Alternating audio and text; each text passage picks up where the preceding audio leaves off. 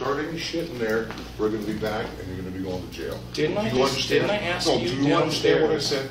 Today's story is brought to us from Williston, North Dakota. As Derek proclaims in the video, he is not from Williston, North Dakota. He entered the courthouse with no recording equipment with the intention to watch court in its proceedings.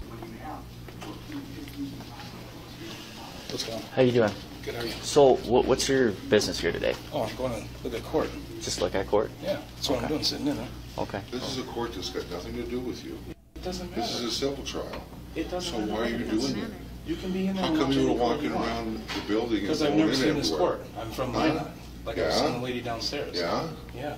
So you're just wandering around sitting in a courtroom where you don't know anything that's going Yeah. on? Why can't you? Huh? What amendment is that? The Fourth Amendment? If I I'm don't not know if mistaken? you're, I'm not gonna That's quote true. amendments. It's public. Go down here. Part of me wonders if this Let's is walk around this corner. racial Around the profiling. corner. I had no problem with you being in there, but if you start any shit in there, we're gonna be back and you're gonna be going to jail. Didn't I Do you just- understand? didn't I ask No, you do you understand what I downstairs? said? Do you understand what I said? I asked Do you understand what I didn't said? I asked you if there was court today and you told me no. Because people don't normally do that. They don't come in here and go to everybody's places. You walk all over the place for no reason at all. I'm not most people. You do have to identify yourself because we're investigating. I'm legally fine to go in there and watch court. I wonder if this is also a small courthouse that doesn't experience people coming and going like that. Legally okay act. I don't, they're not, no, it's not suspicious. It is to me.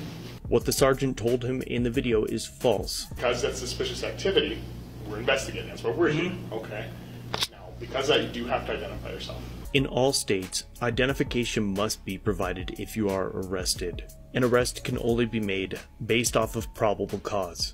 Yep, people have the right to go into a courthouse. It's public forum. Unless a judge specifically orders that a courtroom is closed, they don't want the public in there, most of the time you should be allowed to go into that courtroom.